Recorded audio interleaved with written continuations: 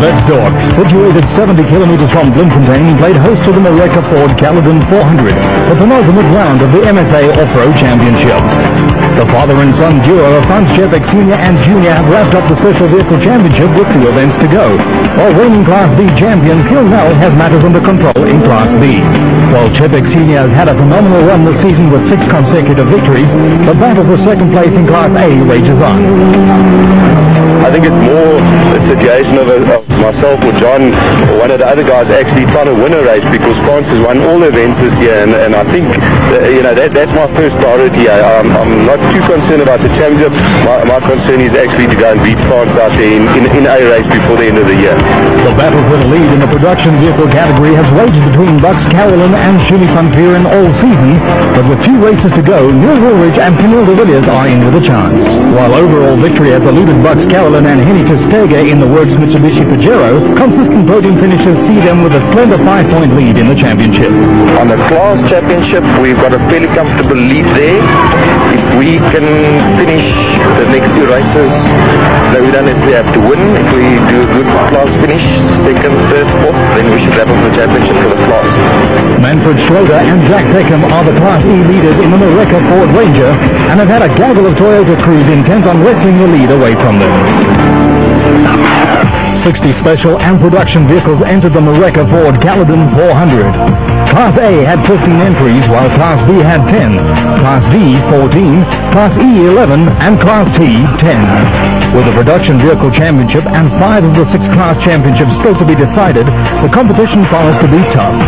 Ahead of the crews lay a 44-kilometer time trial to determine starting positions for Saturday's main event, which would be contested over a testing 455-kilometer course. Neil Woolridge and Kenny Skolthammer gained an early advantage when they posted the quickest time in the French-built Mareka Ford Ranger V8. The reigning production vehicle champions won the recent Queen Motors Spares Taka 400. Relative newcomer to off-road racing, Greg Dowse set the quickest time in last year's event, but had to be content with 2nd place this time around. On board with veterans Hannes Fedler and Richard Leek, who were 3rd quickest despite breaking 2 front drive shafts on the Nissan hardbody Super Truck.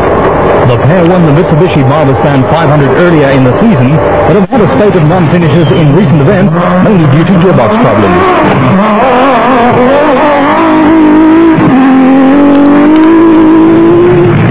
54-year-old Franz Chepek Sr. and stand-in co-driver Steve Parker had a good run in the Porsche-powered V-Motors Chenoweth and would start in 4th place on Saturday.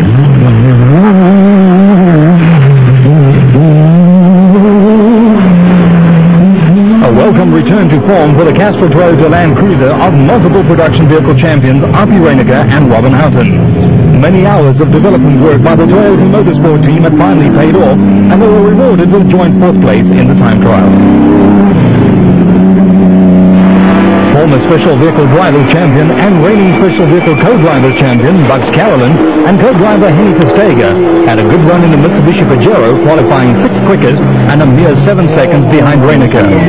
The Production Vehicle Championship leaders have been cast in the bridesmaids role all season and were looking for their first win. Rookies Atang Makahaneni and Mike Stengel had matters well under control in the supercharged Porsche-powered Jimco, and they would start in 7th position.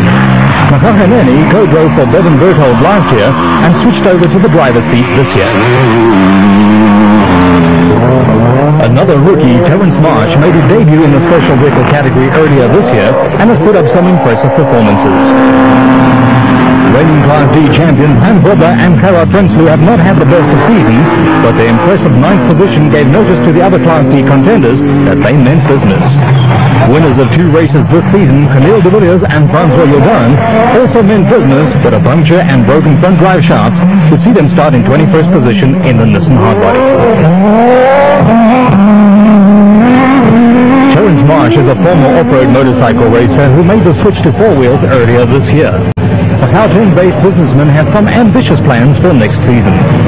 We're really going to have a look at this race and see how the car does, get used to the car. After this race, we'll be stripping the car and rebuilding it for next season. We've got big plans next season. We'll be racing in a team called Bosch Logistics next season. Myself and Greg Gass will be driving. There'll be 2 cars involved. So we're very much looking forward to that. For the rest of the season, we're very much complete. We'll be moving to the Route of Africa, which we'll be doing on the bike. So the cars will then go to get set up for next year. Woolridge clinched the number 1 spot, followed by Douse. Hibbler was third quickest despite breaking drive shafts, while Reiniger and Chepek would start on the same second.